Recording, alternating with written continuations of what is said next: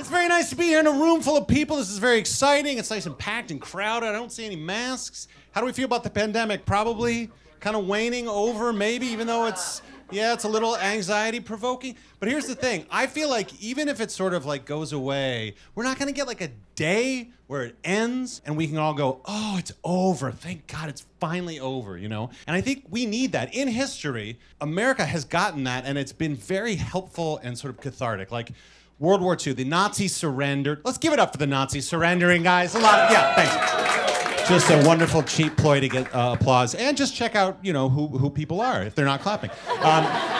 So the Nazis surrender. We have VE Day, Victory in Europe Day. Everybody goes to Times Square, and they're celebrating, and there's a ticker tape parade, and everything's going on, and the government was like giving a nurse to every soldier to kiss. It was like, you get a nurse, and they were all like, yay.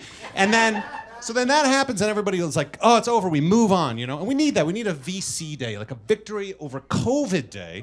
We all go to Times Square. Everybody's there with masks. And they go, 1, 2, 3. And we rip our masks off, you know? And everybody's like breathing on each other and spitting in each other's mouths and kissing and fucking. And I want an orgy in Times Square. That's what I want. Thank you. And so now somebody didn't clap for the Nazis surrendering or the orgy. Sir, no. So I've started a Kickstarter for the orgy, and it's www.orgyintimesquare.orgy.gov, because I want the government to pay for it. I want a government-funded fuckfest in Times Square. Thank you. Great. So now you know a little about me. No, I don't really trust the government necessarily, implicitly. I thought it was very interesting recently that it took Republicans 2-3 weeks or whatever just to elect a Speaker of the House. I mean, they had 5 perfectly good white guys that they went through. You know how screwed up things are when Republicans can't be like, we agree on that white guy. Like, that was pretty rough. They went through, before they landed on Mike Johnson, which is a made-up name, they went through a Jim, a Kevin, a Tom, and a Steve. You know? Sometimes I'm like, is that a political party or a lacrosse team?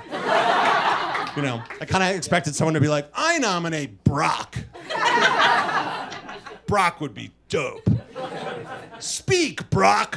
And Brock's like, yo, I think we should. That's my lacrosse moves I clearly did not play. Yeah, no, I'm also single for the same reason, you know, Brett is. Divorced. we broke up with each other. No, we're getting along great, guys. It's really great. No, also splitting up, but I will say this. So I'm looking for, got to find somebody new to be with. That's always daunting, especially my age, because I'm in my late 30s, and that I'm 48. I'm 30-18, guys. I'm 30-18. Just go with me on that. So I try to find somebody, and this guy my age, like, you don't want to see them dating an inappropriate, woman. Age-wise, it's just weird. So I found someone. She's age-appropriate for me. She's 24. And just to speak to the criticism of Leo, this is what's nice about the age difference. When you look at it this way, when I was her age, she wasn't born. And when she's my age, I'll be dead. And I feel like there's like a circle of life thing going on. You can't put your finger on it. It's just very, very ethereal and beautiful. No, but the reason I really can't date a 24-year-old, in addition to, it being obviously inappropriate, is I have a 14-year-old son. Any other parents here? Any parents? A few parents, nice, some hand raises, some weak. And the rest of you, very cool. You're all very cool. You go out and see comedy shows on a Wednesday in the East Village. You're never gonna die. You know that. You're never gonna die, right? That's what you think? Yeah.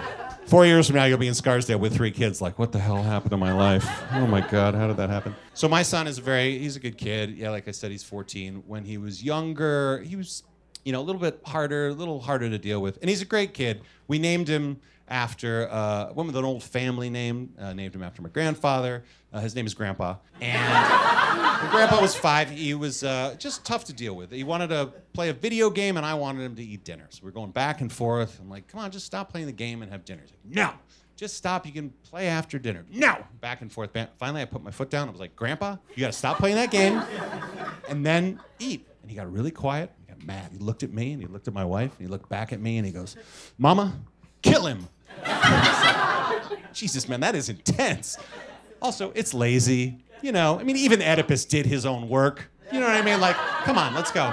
Also, that's the definition of impunity, to order a hit on somebody right in front of them from their spouse who's right there. Like, that's some big dick energy from a kid whose dick was like this big at the time. Yeah. But he's better now. He's 14, like I said, and he's like, it's an awkward age. You know, it's not the best time of your life. A lot of social pressures, you know, who's cool, who's not, in and out of cliques and stuff like that.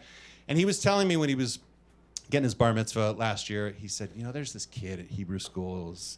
He's really mean to everybody. He thinks he's the big shot of our Hebrew school. And at first I was like, oh my God, who is this kid who's being mean to my son? And then I thought, hold on a second. Is there a lamer flex in the world than I'm the big shot of a Hebrew school? It's pretty pathetic, right? That's like being like, I'm the best looking person on this 4 a.m. subway to Coney Island. All right. Also, like, that is the only place the Jews can be tough, is around other Jews, you know? No non-Jews are afraid of Jews. That's just not how it works, you know? No one's ever been like, oh shit, man, Brian Weinstein's here. It's Jacob Schwartz, he's gonna kick your ass. You're never gonna hear those sentences again, as long as you live. When I was a kid, me and all my Jewish friends got beat up by the Irish and Italian kids. Like, that's the pecking order. That's how it works, you know? It was like, you know, Tommy LaMarca, you know, Danny O'Brien, Patty Walsh, Anthony LaMotta. Like, my list of tormentors reads like a ship's manifest docking at Ellis Island in 1885. Welcome to America. Here's your police badge. No, go beat up that tailor. There he is. He thinks he's a big shot of the tailor shop. Yeah, so I'm divorced, as I said. My ex-wife we get along with great. I really did like her family. She grew up in Texas, and they were all really great. You from Texas, or you just love Texas? Anybody from Texas? Woo! Yeah? Cool. Close your ears. They're fucking crazy. Those people are crazy. Okay, open your ears up. No, I had a great time with them. They're really wonderful people. There's a bit of a culture clash, though, coming from here, going down there. Every inch of their walls at my in-laws' place was covered in either like a decorative cross, like a Jesus cross, or like a mounted stuffed deer head. So the whole place was like a monument to like the deaths of many animals and one guy, pretty much. And I mentioned I'm Jewish, obviously, so that was kind of weird. And I didn't say that I'm not a hunter, but I'm not a hunter. And just quickly, I want to dispel the stereotype of like the Jewish hunter. You know, a lot of people think we're not all hunters, okay? Some of us are cowboys and bodybuilders and nude models. So just give us our due. But one time, my brother-in-law from Texas came up to New York, and we were just giving him hummus, just a snack to eat. And he was like, "Oh, y'all are eating that liberal hummus." And it was funny because it was, you know, it was done in good humor. It was like making fun of himself and us at the same time. And at first I thought, oh yeah, he's saying like, oh, liberals eat hummus. And then I thought, hold on a second, does he mean that hummus itself is somehow liberal? And I think it kind of is. Like, if you think about hummus, it's a bunch of different ingredients. They're all blended together, make this pleasing sort of mocha color, and everyone around the world loves hummus. You could dip anything in there. Like, the ethos of hummus is liberal. And then it got me thinking, so what's a conservative food? Red-blooded, all-American food. And it's not, you know, hamburgers or hot dogs or like, you know, fried chicken or something like that. It's Lunchables. And here's why. Because in Lunchables, everything that's a different color is separated into its own little area, and they gave the cracker the biggest part. And that's how you know how American it is. So I had a lot of experience, dipped into the culture of Texas, and they name people things in Texas that are very different than what we name people things here in New York. Maybe the people from Texas, this will be familiar to you. I have a nephew who named his son Dallas. His name is Dallas Downing. That's a great name, man. I would never name anybody that, you know, in my family, there's no Dallas Downings. That's a pretty solid Texas name. There's also a guy who grew up in Texas who was a quarterback in the NFL. His name is Colt McCoy. I mean, come on. What else are you going to be than a quarterback? Your name is Colt McCoy. Your name is Colt McCoy, and your parents send you to college. Do not come home an orthodontist. They're going to be pissed, you know. If you, what'd you say? Or a porn star. That is right. Thank you for screaming porn star. He wasn't even listening. He's looking at his phone. Porn star. No. It is a great porn star name. Straight or gay. Doesn't really matter. Doesn't really matter. Gay. Gay? Okay, fine.